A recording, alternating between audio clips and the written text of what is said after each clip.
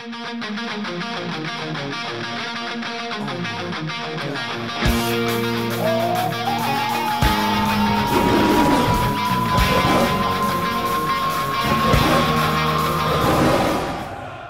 see some rhythm.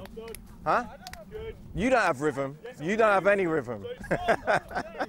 It's International Week. Most Premier League footballers not involved with their countries have a day off, but not Liam Rosenior.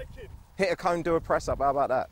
Oh, oh, watch that cone. Watch that cone. Watch that cone.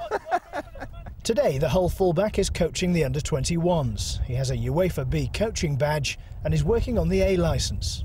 I've been in football my whole life. You know, my dad was a player at West Ham. I was 3 years old, used to go to the dressing rooms and go and do scouting reports when I was 10, 11 for my dad.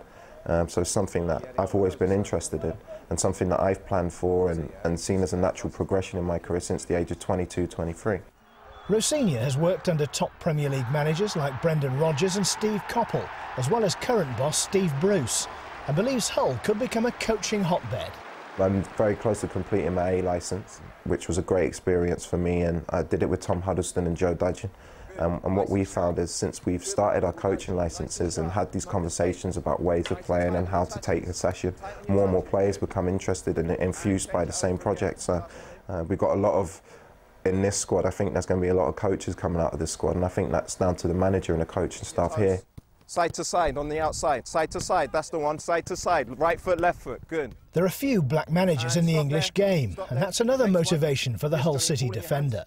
If I can be a successful manager, then maybe it will infuse other people of ethnicity, not just black, but other cultures and religions to become coaches and managers. Yep, turn. 2 half volleys on this side. 1, 2, nice and sharp, off we go. There's no doubting the passion and determination of Liam Rosenior to go into management. Who knows, maybe one day in years to come, he could be occupying the hot seat here in the dugout at the KC Stadium. Damien Johnson at Hull City for Premier League News.